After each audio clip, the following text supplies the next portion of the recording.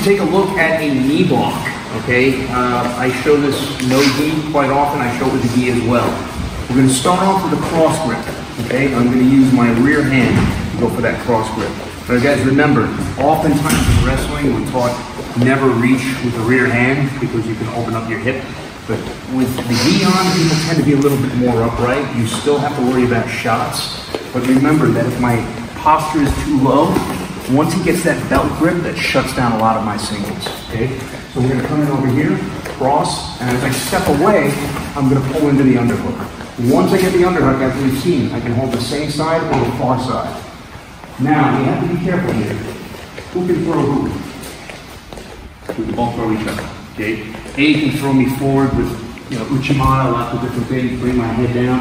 I can obviously throw him, get my hips inside. But because someone's with a battle here, or who gets their hips inside, if I'm leaning forward, Abe is going to throw me forward. Yep.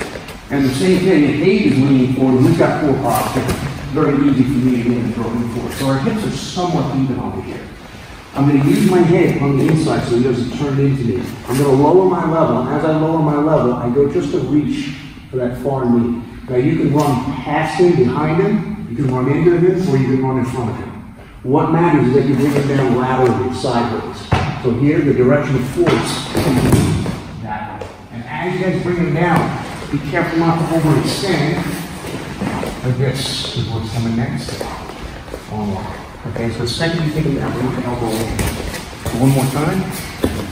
Cross grip. I'm going to walk away, and as I pull forward, I look for that underhook.